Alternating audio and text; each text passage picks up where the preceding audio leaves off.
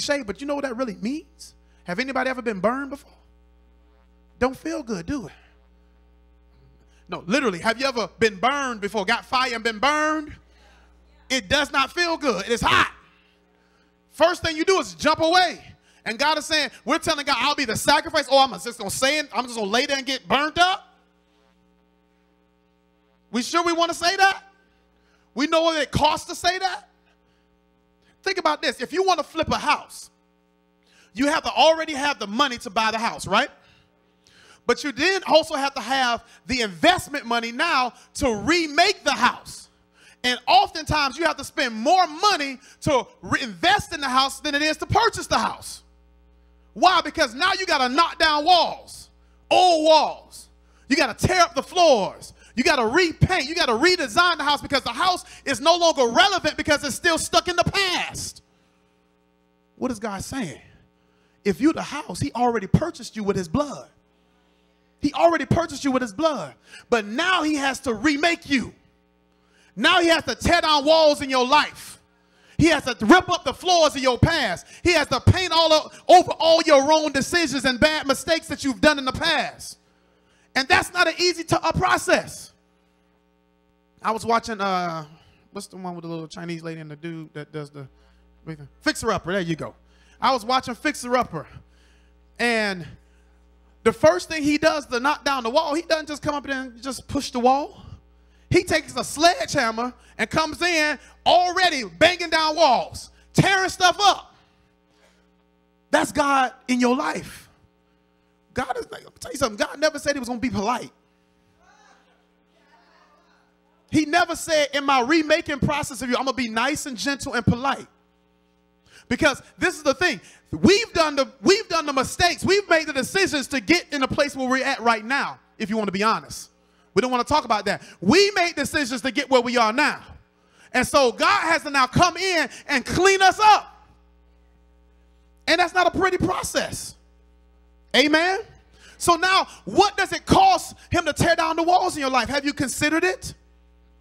How much does it cost to rip up the floors? Amen? Sometimes carpet just won't do. You got to get new hardwood floors. Well, what I mean by that is this. Sometimes the old won't work in the present.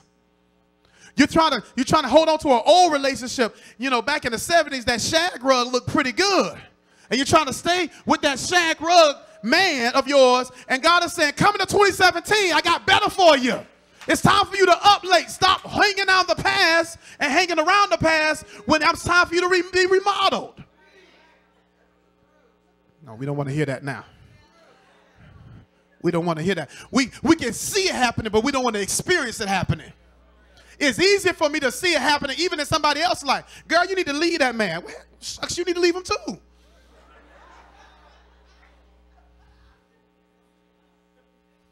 We can tell our friends what they need to do, but we don't want to deal with what we got to do. It's so easy for us to remodel somebody else, but we don't want to go through the process of knocking down our own walls. Amen? And many of us find ourselves in situations that mirror Paul and Silas. You didn't think doing the will of God would get you lied on. You didn't think that helping somebody else would cause you pain and suffering. Paul and Silas did the will of God by casting the demon out the girl. And it got them persecuted. It got them thrown into jail. It got them beaten. How many of us would sit there and take one strike? I don't see no hands. We won't take one. You ain't about to touch me. Okay. Amen. Let's continue. You got to understand that, you know, sometimes your cost is someone else's benefit. And sometimes you got to understand that I have to go through this fire. Why? Because somebody else has to be benefited. Who is benefiting from your stripes? I pray that somebody's benefiting from your stripes. I don't want, what you don't want is being beaten for no reason. As a child, have you ever got beaten for what somebody else did?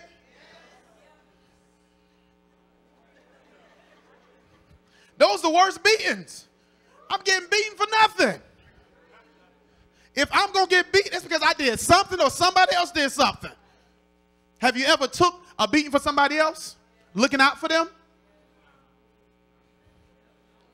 Oh, well, let me tell you. I worked in the high school last year, and one of the codes is, oh, well, I'm not going to snitch. You can suspend me. I'm not going to snitch on them. Dumbest thing ever. Dumbest thing ever. Oh, he stole a cell phone. I'm not going to snitch, even though, you know, you gave it to me and I got caught with it. And so you're getting beat for somebody else, and he benefiting. But the thing is he's not benefiting for the right way. He's benefiting for the wrong thing. Amen? Okay, let's continue. You got to understand, you got to count the cost. Acts chapter 16, verse 25, and this is one of my favorite scriptures, but as I read it, I always thought something different, and God kind of revealed this thing to me this week. Acts chapter 16, verse 25, it says, but at midnight, Paul and Silas were praying and singing hymns to God, and all the prisoners were listening to them. And suddenly there was a great earthquake, so that the foundations of the prison were shaken, and immediately, does everybody say immediately? All the doors were open and everyone's chains were loosed. Oh man, sounds good, don't it? Sounds like, oh, they sang praise to God. They was in the prison and God just freed them just like that. Just because they praised God. Amen? But let's keep reading though. It says this, and the keeper of the prison, awakening from sleep, and seeing that the prison doors were open, supposing that the prisoners had fled, he drew his sword and was about to kill himself. But Paul called out with a loud voice, saying, do yourself no harm, for we all are what? The second thing God wants us to understand as we go through the fire is praise doesn't always take you out the fire, but praise will always take you through the fire. Say that again. Praise and worship doesn't always take you out the fire. It's not necessarily meant to take you out the fire. But what it is meant to do is to bring you through the fire. He's meant to bring you through the fire. One of the biggest tricks that Satan does for each of us is that he'll try to give us an escape out of a trial that God put us in. You don't understand what I said. One of the biggest tricks of Satan is to give you an out for a trial or a situation or a circumstance that God put you in himself, that he wants you to go through. And Satan will say, oh, here's the trap door. You can get out of it. Get on out of it. You ain't got to go through this. And this is what he'll do. He'll mask it as an answered prayer. God, change my situation. Change my outcome. Satan, listen to them same words you have. And he'll give you a way out. Girl, you don't need, okay, well, this is your way out. You can just move away. Just move away. Here's the open door. You got a job. They want you to come. They paying for your housing. Here it is right here. And he masked it as an unanswered prayer. So now you confused with God. Well, shoot, this is it. Then let me get out of this. I ain't got to go through this if I don't want to. I'm the chosen one of God. I'm not supposed to suffer. That's a lie from the pit of hell. And so we'll fall for the escape door. We'll fall for bait, we'll fall for Satan's bait. And what we'll do, we'll leave God in the midst of a storm, when it was his storm that he created. Think about this. I just thought about this. When the disciples were on the boat and Jesus came walking up on the water, was it calm? Y'all ain't read your Bible. Well, let me tell you. When Jesus was walking up on the water, he was walking up in the midst of a storm. And the boat was rocking to and fro. And they looked out and said, who was that walking on the water? And they said it was Jesus. And Paul was like, well, Peter was like, if it's Jesus, if it's you, then let me walk out with you. But it was in the midst of a storm. It wasn't a sunny day. Their life was being threatened. And here comes Jesus. What about the time when Jesus was asleep up under the boat and the storm was just raging, about to flip over the boat? And where was Jesus at? We got to put two and two together here. Jesus was asleep in the midst of the storm, so what you worried about? In other words, he was right where he needed to be. And not only that, the disciples was right where they needed to be. As long as they was with Jesus, the storm couldn't do nothing with them. So then why do we run when things get hard? Why do we want to get away when things don't go our way? Y'all not speaking this morning. It's okay. It's a hard word. I understand it was hard for me, and I had to change how I thought about things. I had to change every time I thought that something went wrong. It ain't the devil.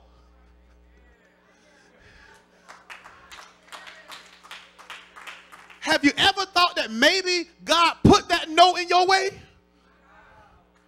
Have you ever thought that God put that person to decline you, to reject you? He set that person up so that he can make you. God, Jesus, look at Joseph. Thank you, Lord.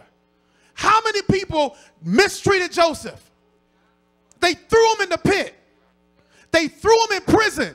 God set all that up because he knew one day he'll be a king. He'll be second in command. So what if Joseph was just to give up, say, man, bump all this. Bump what you gave me, God. I know you told me that I was going to be a ruler. I know you told me that everybody was going to bow down to me, but I didn't know it was going to take this. Potiphar's wife lied on him, just like they did Paul and Silas. Thrown into prison, left there for years. He could have just gave up. He could have just ran, like some of us are doing. When you don't get into grad school. When you don't get the job you want to get. When somebody else take your man. You just ready to go.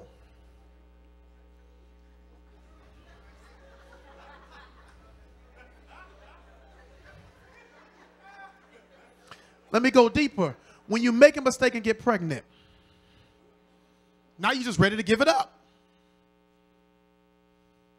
All because of a mistake, and God is saying, and then this is Satan, here go your way out. Go to this clinic, that's your way out. No one will ever know.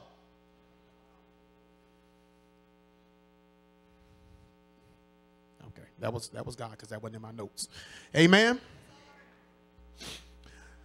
And so we got to understand that like for example, in Genesis, during the days of Isaac, there was a famine in the land. And one of the things when he went to Abimelech, he said, God told him, said, don't go down to Egypt. Even though it's a desert where you living at right now, dwell in this desert. I know it's scarce. I know it's hard to find stuff. I know everything you're looking for is in a dry place, but don't go down to Egypt. Why? Egypt was in a surplus. They was down there partying. They had more than enough. And God told him specifically, don't go down to Egypt.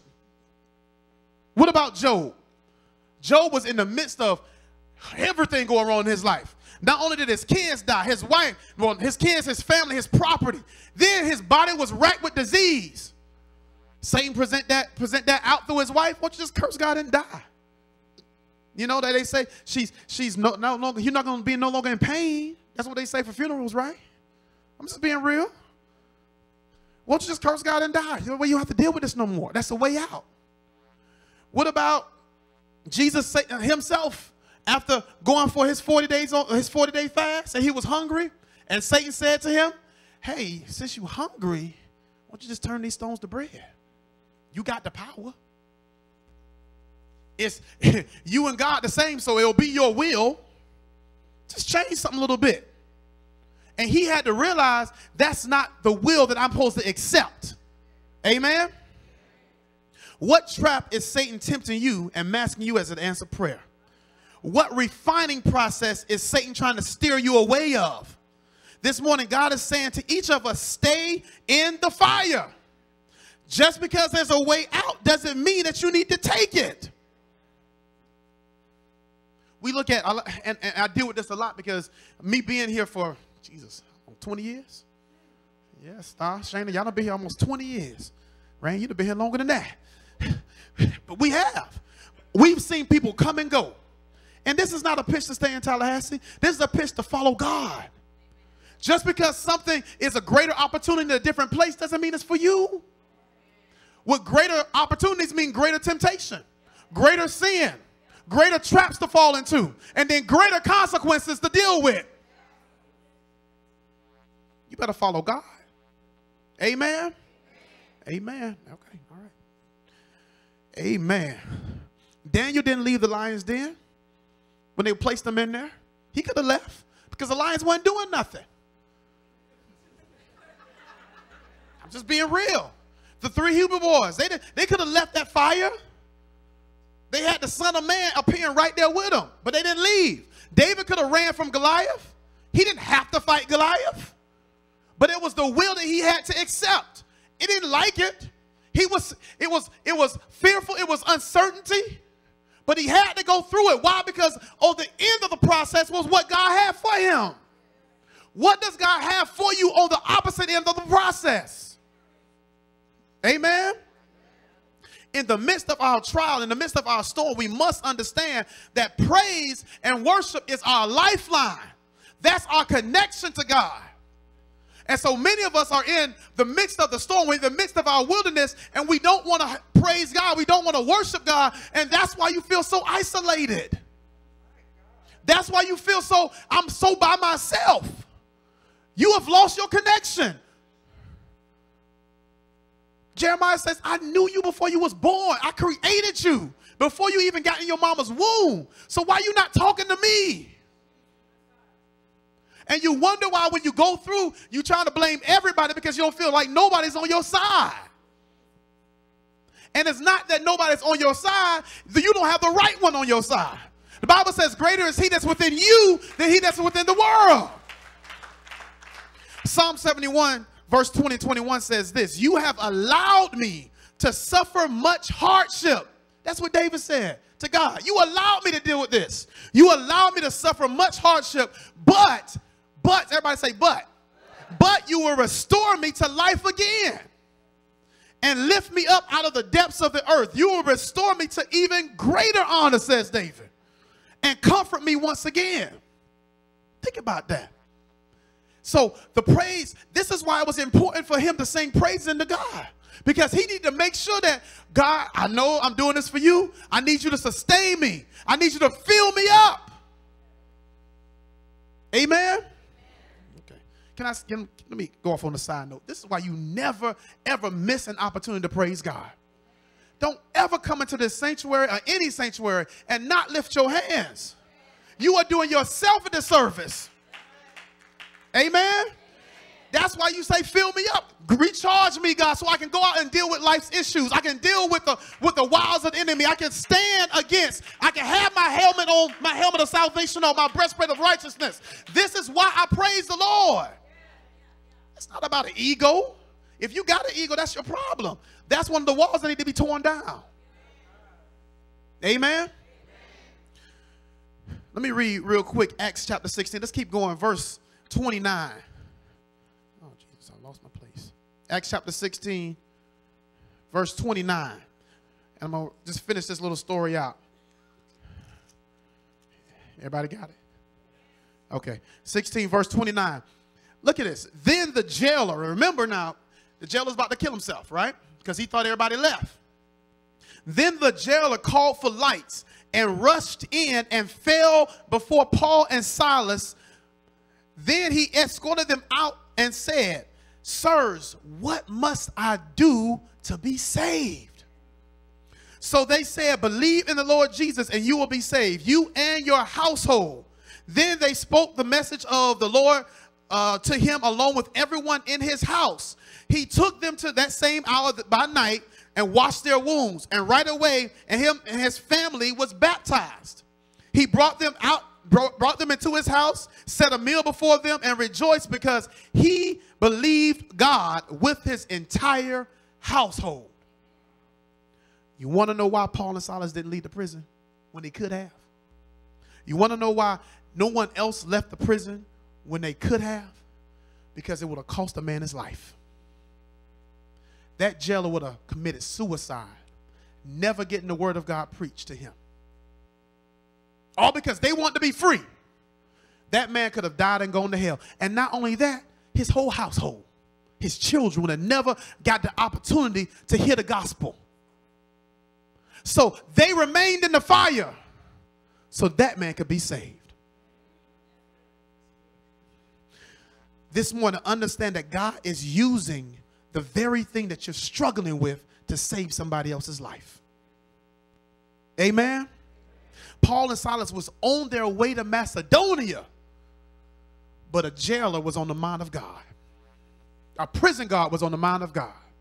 So he had to orchestrate everything that Paul and Silas went through. He had to cause them to do the will of God and cast out a demon, and then get beat for it and get thrown in jail for it, just so he can be in place to save a prison guard's life. But Paul and Silas was willing to go through the fire. Are you willing to go through it? Are you willing to be refined? Are you willing to go through, like you say, be the sacrifice on the altar? Not only so God can save you, so that God can save other people. Think about it. Who went through the fire just so that you could hear the gospel? Who went through it just so that you could be saved? Let's go past church. Who went through it just so that you can make it through college? Who went through it just so that you wouldn't be in jail right now? Who sacrificed? Who took the disadvantaged road just so that one day you can be advantaged? And this is the thing. Thank you, Jesus. The prison guard didn't know nothing about what Paul and Silas did. That wasn't his business. His job was just to guard them. He didn't know nothing about him casting out a demon. He didn't know nothing about his assignment to go to Macedonia. It didn't matter to him. So a lot of us, the things that we go through, we got to understand it's more than just us. And the things that other people have gone through, for you to sit where you are, you don't even know. This is why you got to praise God. Because he knows all and sees all. Amen? Amen. Let me continue. Paul and Silas was on their way to Macedonia, but a prison guard was on the mind of God. So Paul and Silas had to be drugged through the city, beaten with many rods, thrown into prison, so God then used him to save somebody. Now I understand why it says in Romans 8 and 36. I've been reading this for a long time. I get the meaning of it now. Romans 8, 36 through 39 says this: as it is written, for thy sake we are killed all day long. We are accounted for sheep for the slaughter. But in all of these things we are more than conquerors in him who loved us. For I am persuaded that neither death, nor life, nor angels, nor principalities, nor powers, nor present things, nor things to come, nor height, nor depth, nor any creature shall be able to separate us from the love of Christ, which is in Christ Jesus our Lord. So it doesn't matter what you go through. It doesn't matter how hot the fire gets. It doesn't matter if it doesn't go your way. It doesn't matter if you don't feel like you can't take it anymore. Just because you're in it, that means God will break you through it. That was a good place to clap right there.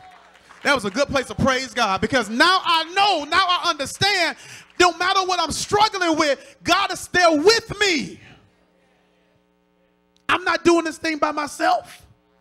I'm not struggling because of what I've done wrong. The Bible says this: yes, you do face consequences, but all things work together. All things work together for them that love Christ. This is why you got to be saved. Amen. Finally, as I close, I studied and I read through the last part of the scripture, and I began to ask God the question. I said, God, why did you choose to loose the chains of the people if they were never meant to leave the prison? I said, God, why would you free them but keep them bound anyway? Because if you think about it, Paul and Silas got freed from the prison eventually, but the rest of the prison guards had to stay in there. But God loosed the chains anyway. He loosed their chains, but then had to keep them in the prison. And God said to me, you know, understand, it's not the prison that kept them bound. It was the chains. Say it again. It's not the prison that kept them bound or held them captive. It was the chains. In other words, it's not your situation that's keeping you bound. Many of us look at our situation or the thing that we're going through as the thing that holds us captive. But God is saying it's not the situation. It's you. It's not the situation. I got to free you. And this is what happens. If I free you, you can remain in the situation and still be delivered.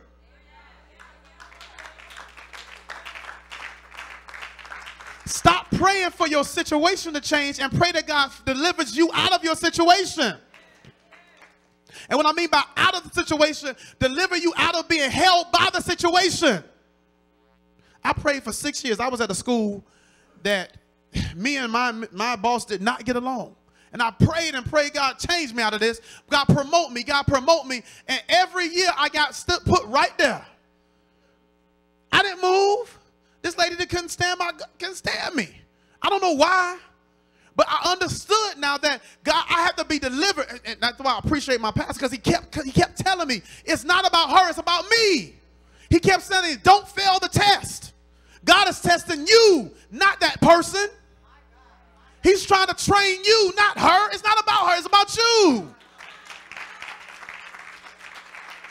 And a lot of times we are asking God to take me out of the situation, change my life, change the things I deal with. I'm tired of dealing with the same thing. Why? Because you keep failing the test. Sorry, it sounds like I'm yelling, but God is passionate about this. We are stuck in the wilderness. Why? Because we won't pass the test. We won't pass the test to get to the promised land. How hard is to pass the test? Well, let me tell you how hard it was. The whole generation of children went from Egypt through the wilderness. How many people made it out the wilderness? Because a generation complained and complained and complained and complained until God killed them off. Zion, stand up. Vernon, stand up. What if these are the only two that make it to what God asked have for them? What a shame would that be? Out of this entire room, the only two that make it to what God has for them. You see how serious it is that we got to grow and get to past the test that God has for us? Because this is the thing. God has it for us, but it's our decision to change in order for us to make it. What kind of passing rate is that? I don't want to be them. I don't want to be the multitude that didn't make it. The Bible says it grieved him that he even brought them out. Because they just complained and asked God to change stuff. And God, I could have had meat back there in Egypt. I could have had all this other stuff. And God said, I'm tired of this. I'm done with them. Because they won't change the mindset. I can free them out the prison all day long, but the chain is going to keep holding them back. Amen. Have you ever seen a prisoner walking out in public with shackled? But that's what a lot of us look like in the spirit.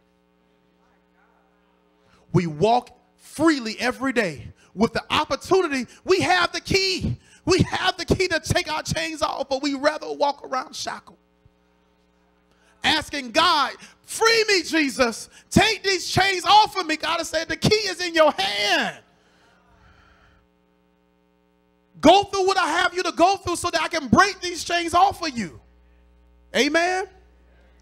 You may, well, y'all already standing, so everybody else come on and stand.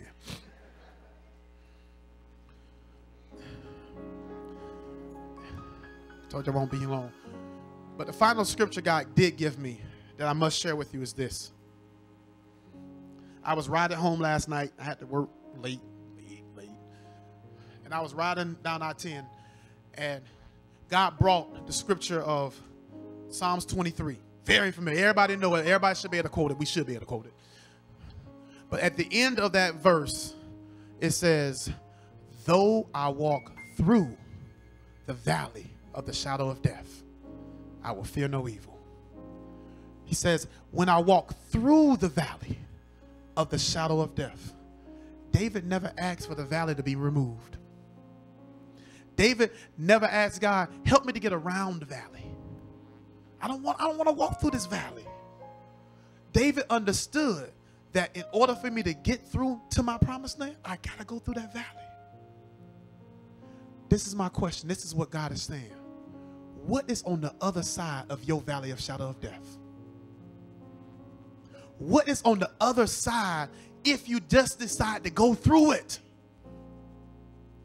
Yes, it's hard. Yes, that fire is hot. Yes, there's uncertainty. I don't know what God's going to take you through, just like you don't know what God's going to take me through. But one thing I do know is that we both going to be victorious. It don't matter what it is. The Bible says no weapon formed against you shall prosper. It said 1,000 shall fall at thy hand and 10,000 at thy right side, but it won't come near you. How strong of a word that is. It don't matter what the devil throw. It don't matter what. I base my life on that scripture. No weapon formed against me shall prosper. No weapon formed against my family shall prosper. Nothing.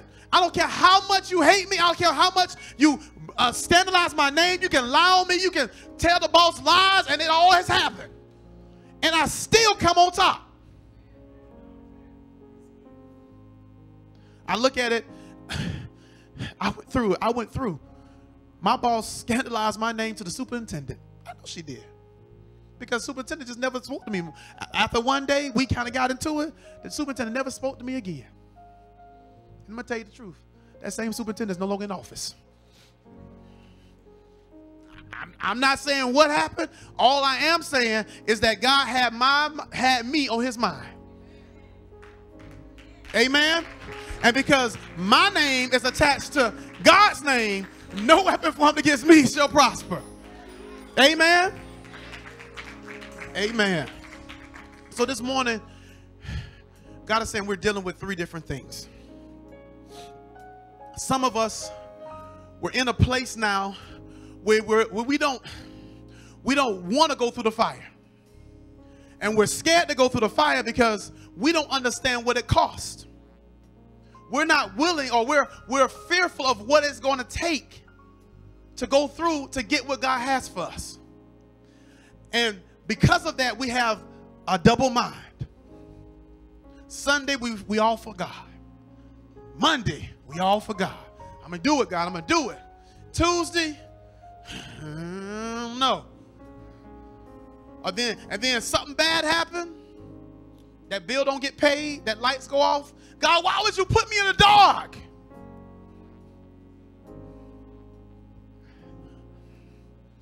Have you ever been in the dark before? My light bill ain't been paid before. And this is the thing. Not when I was married, when I was in college. Never. But let me tell you this, though. I thank God for that experience because I knew what it felt like to be in the dark. And I said, I'll never put my wife and my kids in that position. If I got to go rake leaves, we're going to have some lights. And so I thank God for that experience. If Pastor watched, I remember when our lights went up, we just got a hotel room because, I mean, I ain't got no money. We don't have no money to fix it, so I just get the money for a room. No, light bill was $600. Hotel was $100 for me. So I said, okay. Because somebody didn't pay their third of the light bill. We ain't going to leave it alone from there. They might be watching on live stream. Somebody didn't pay their half. So I'm like, man, But I know what it's like. I know what it's like to be lack. I know what it's like to go without. I remember going and giving blood plasma. Pastor always talk about it. It was my idea. I'm the one who went to just said, let's go give some plasma, just like I had gas money. I remember going through that. Benny passed out, so he couldn't do it no more because he can't deal with needles. Cut that piece, cut that part.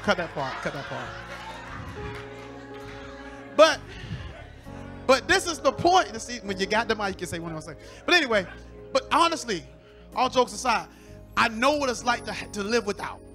I know what it's like to go through struggle. And I thank God every day. I didn't like it going through it, but I thank God every day for that experience because it has made me to who I am today.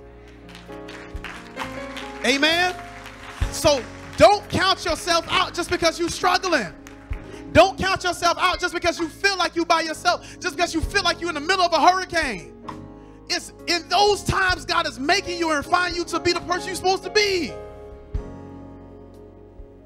I look at those struggles now, and I'm honest with you. When I was going through it on my job, I couldn't see it.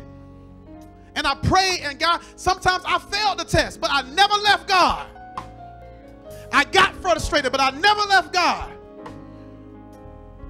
And God is saying this. Some of you are in this situation. You are in the middle of the whirlwind. and you thinking about walking away, and God's saying, don't leave. Praise and worship is your lifeline. You don't know how close you are to the edge of your wilderness, how close you are to your promised land. This morning, if that's you, you need to come to the altar. If you feel like, God, I don't know what it's going to cost, you need to come down to the altar. Secondly, some of us don't understand that it's praise and worship that's going to create this lifeline. And so you have been disconnected from God in the middle of your storm, and you feel by yourself, you feel isolated, you feel by yourself, you feel like nobody cares, you feel like you're going through this whole thing alone, and God is saying, come on down to the altar. You don't understand that I'm that fourth person with you in the fire. You need to come down and rededicate your life, reconnect through praise and worship, through prayer, to God who can sustain you and get you through your fire. Amen. And some of us have chains that God needs to deliver us from. It's not the chains on the outside.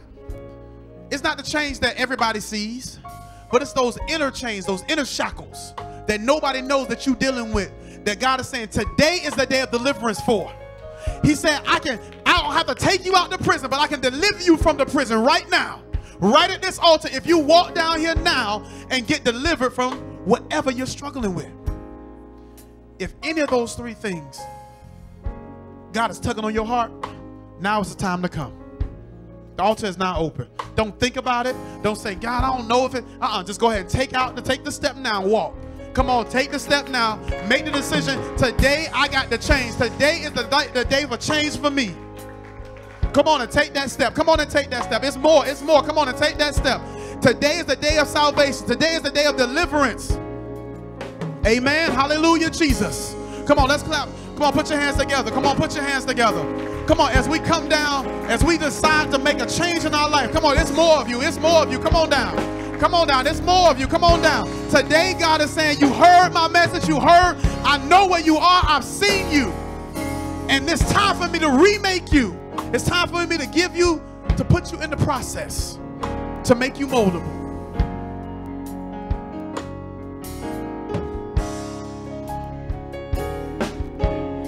Let's say this and we're going to pray. In my business, me and my partner, we own a truck, and one of the things that happened, I messed up. I kind of bent one of the bars on the truck, right?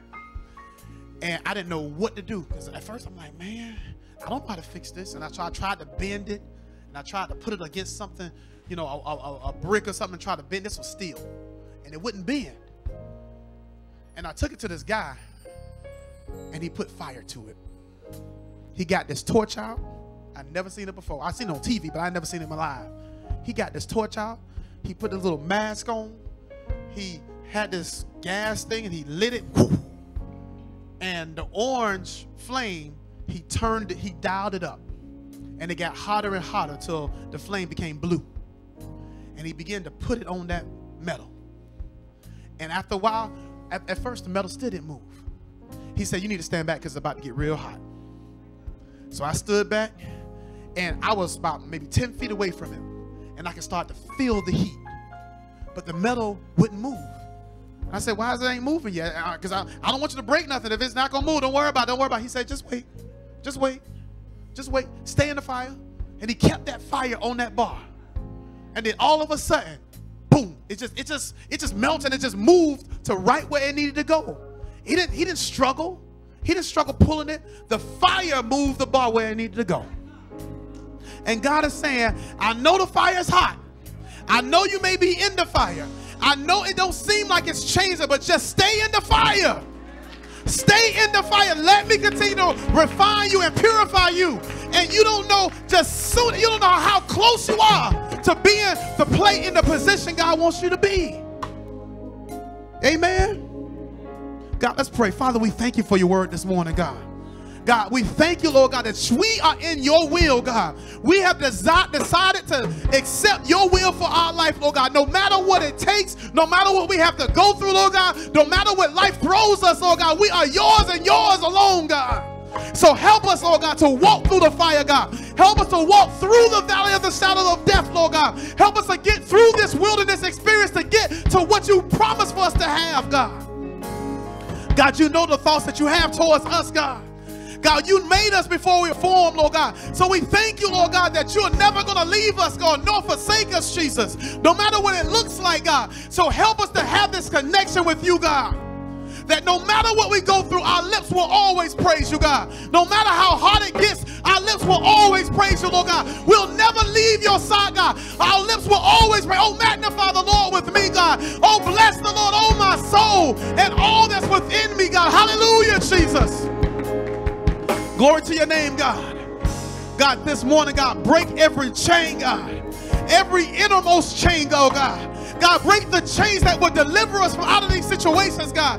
Deliver us out of these situations, Lord God. That even though the situation may not change, Lord God, because of who we are, old things have passed away, and you have agitated us, Lord God. You have stirred us up, Lord God. We have been uncomfortable, God, and now we are new creatures. Until we are new creatures, God, we praise you, God. And we bless you, Lord God, for everything that you're going to do for us and everything that you're going to take us through, God.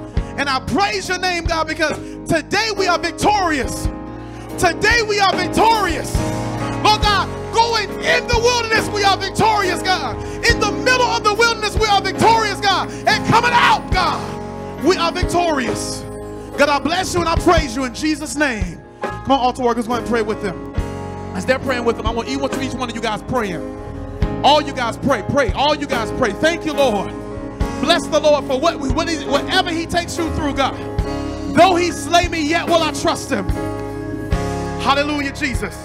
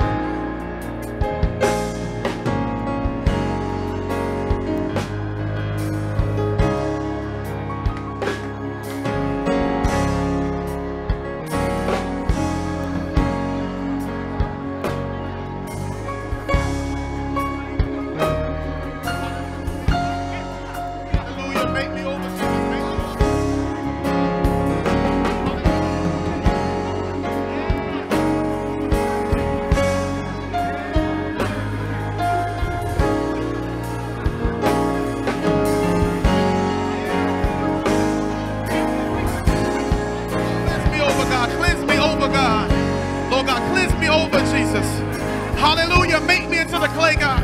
God, I am your clay. Mold me and make me, Jesus, into what you want me to be, Lord God. I'll go through the fire. I'll go through the process, God. Hallelujah, Jesus.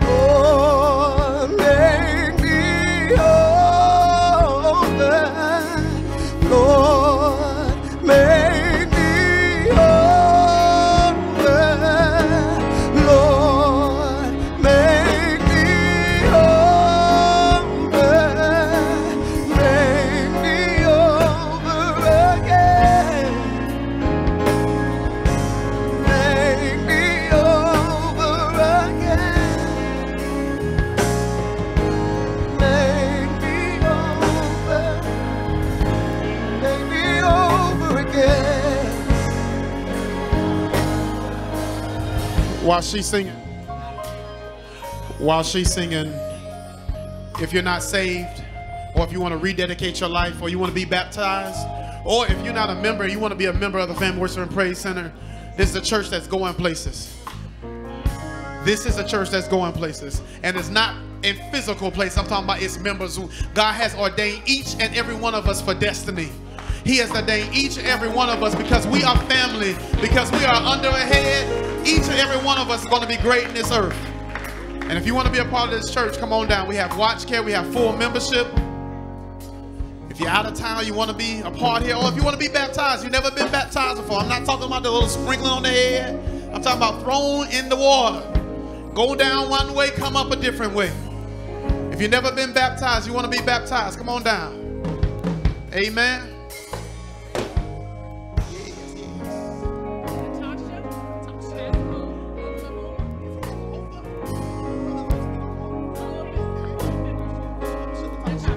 Family, this is Natasha all the way from Oklahoma.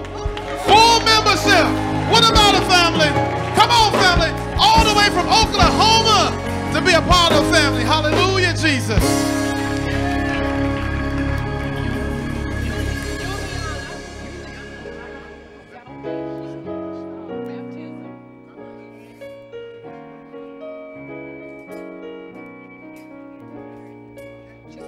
This is Juliana. Say, Juliana got saved today. Hallelujah. Not only that, candidate for baptism and full membership. Hallelujah. Yes. This is Essence all the way from Jacksonville. Coming for full membership. What about it, family? Hallelujah. Mothers, come on in. Let's greet our new members, our new family members. Amen.